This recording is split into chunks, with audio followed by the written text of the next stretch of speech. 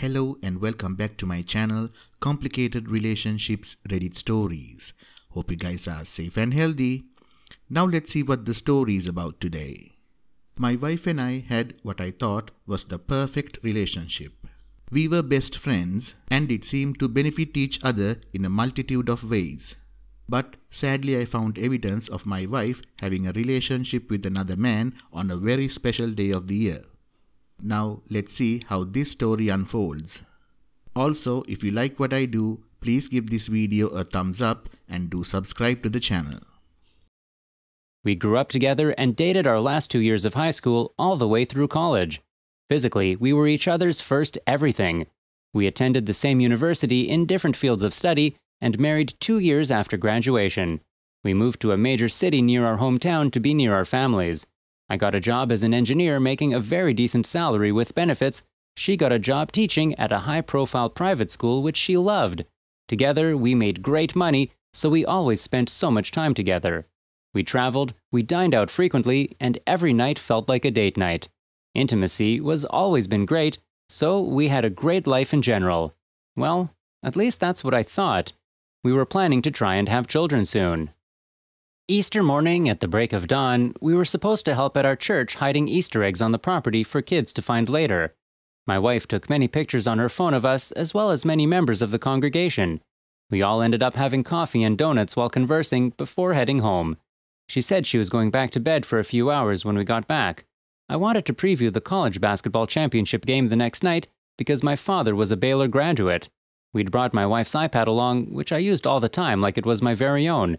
I never expected to see anything, and she didn't anticipate it showing me anything. OP was reading an article on the iPad as they were walking into the house. In the lower right corner, an icon appeared that said something about photos. Then, picture after picture appeared, one on top of the other. I don't know if my wife's phone was syncing to the iPad or our Wi-Fi. I saw the pictures were the ones my wife had just taken minutes before outside the church, so I continued reading. Suddenly, a few pictures flashed by that looked like they contained nudity, which was very out of character for my wife. I tried tapping on the pictures to go back, but it was like the photos weren't on the iPad. It just showed each one to me for a split second. I opened the photo file, but nothing remotely pornographic was stored on the iPad. For the first time in the history of our relationship, I felt like she might be hiding something from me. I searched every file on the iPad, but I couldn't find what I'd seen. Eventually, I realized to ease my mind, I'd have to check my wife's phone. I walked upstairs and found her sleeping soundly in our bed. I grabbed her phone off the charger and took it into our bathroom. We'd never had phone password policy. We just used each other's devices at will with nothing to hide. So discovering her passcode had been changed made my heart nearly stop. My eyes welled up with tears just knowing my wife was probably hiding something from me. OP walked back into the bedroom and left the phone back on the charger. He tried acting as normally as possible. She knew me better than anyone, so keeping all emotions welled up while at the same time being sneaky was difficult. But late that afternoon, when she was in the kitchen, I heard her text alert. I popped around the corner just in time to see her enter a brand new code. Later that night, after she'd gone to bed, I again took her phone into the bathroom. I entered the new code and opened her photos file. To my surprise, nothing close to a photo containing nudity was anywhere to be found. I even found the photos she'd taken at the church that morning. Nothing bad was among them. I was just about to close the app when I decided to look for deleted photos. I found 2 photos of my wife nude and partially nude, along with a naked shot of some guy other than me. I quickly sent all 3 pics to my phone and placed my wife's phone back in the holder, went to the downstairs bathroom, and vomited like I'd been given Ipecac. I sure didn't know who the guy was in the picture. I laid on the floor and cried like a little child. I had never cried harder in my life, but I just knew something was wrong. I could feel it. I got a few hours of sleep and got up to go to work. I researched how to recover texts from a phone. As it turns out, since the plan we had was in my name through my employer, I could access every message and pics sent via text. Long story short, OP recovered raunchy messages, selfies, and yes, even pics and videos of them together. It was all there. I could say OP went and vomited again, but it was dry heaving. I knew instantly everything with my wife, my best friend, was over. and every dream I had was gone. I yelled primal screams of rage. I was thankful she wasn't there at my moment of discovery. I didn't know what I was capable of, and I didn't want her to see me like that. I couldn't think what to do, where to go, who to call. I was just in shock, and the person I would have turned to at a time like that was the very person who had destroyed me. My wife usually got home a few hours from work before I did, so I parked down the street and waited. I thought she'd probably head to her lover's for a quick one after work, but she left and went straight home. I was following her most of the way. I'd printed out pages and pages of texts and pictures at work to show her what I knew. I didn't want to ever lay eyes on her again. Those pictures in particular ended all the love I ever had for her in an instant. I went from loving her more than I knew it possible to hating her with every fiber of my being. We were done the second she cheated.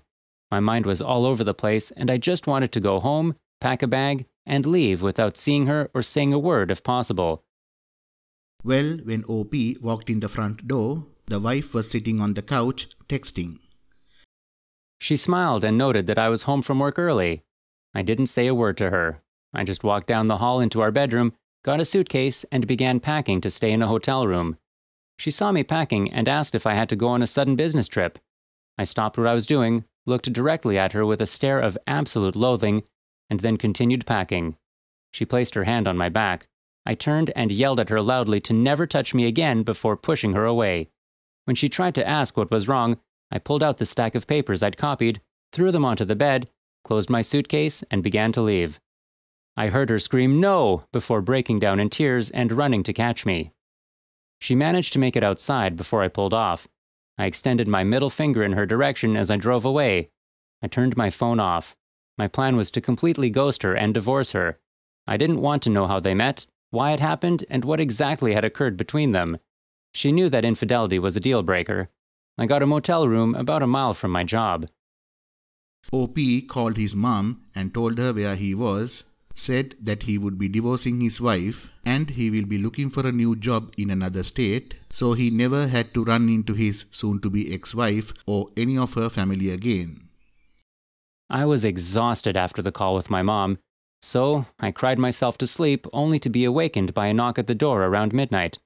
I got up and looked out the peephole to see my STBXW anxiously waiting for me to open the door. I couldn't grasp how she'd found me, much the less figured out what room I was in, but I did not want to see her or hear her voice. After what she did to me, she lost any right to even look in my general direction. I called the local police and explained the situation as they sent 2 officers. I watched as the police removed my STBXW from in front of the door and led her over to the squad car. Then one officer knocked on the door and I let him into the room. He assured me they wouldn't let my wife in and asked how I wanted them to proceed. I explained I wanted her to leave me alone and I wanted absolutely no contact with her ever again. He and I filled out all the necessary paperwork for a restraining order. He made sure the RO was what I wanted since it would limit me from being able to go back to my house on my own to get things without police escort. I told him I never wanted to enter that house again. I was done with her and she could have it and the rest of our belongings.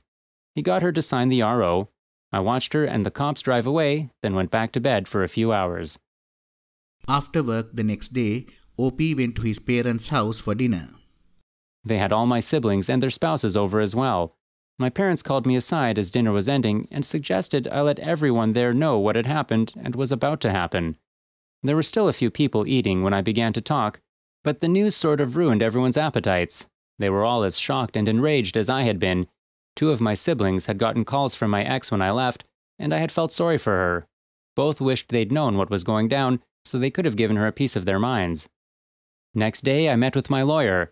We live in an at-fault state, so the stack of papers proving infidelity was a welcome sight to her. I tried to approach that meeting with 100% logic and no emotion. All emotions are temporary, and letting your emotions lead you through life is a recipe for utter chaos. The only thing OP was concerned with was she could not touch his 401k or the other investments given to him before the marriage. My lawyer called me at work today to let me know my wife had been served at her job and asked me to come by after work to talk with the messenger they'd sent to serve the papers. When I went there, messenger explained he'd taken the paperwork by the school at around 10 a.m. A member of the faculty led him to my wife's classroom. She was in the middle of a lesson as he opened the door. The courier asked my wife to verify her name and told her she had now been served with official divorce papers due to infidelity. He said my STBXW was shocked, embarrassed to be served at work in front of her students, and was fighting back tears. He told me as he walked out, she fell onto the floor and began sobbing uncontrollably. That was all good to hear, and I was glad she'd gotten the paperwork. End of the story. Well, OP, you will heal, the pain will pass. You have done what so many fail to do. Immediately cut all contact, walked away with the first sign of disrespect and betrayal. A broken trust will always be broken. Reconciliation is wasted on almost every wayward. The silver lining is that you can excise her completely. You have no children for her to use as leverage over you. Survive each day and hit the gym. Find an outlet for your frustrations. I really hope you are divorced by now. I wish you all the best. Thank you all for listening. Please like, comment and share the video if you enjoyed it. Also, subscribe to the channel and hit the bell icon so you will be notified when we upload the next video. Take care.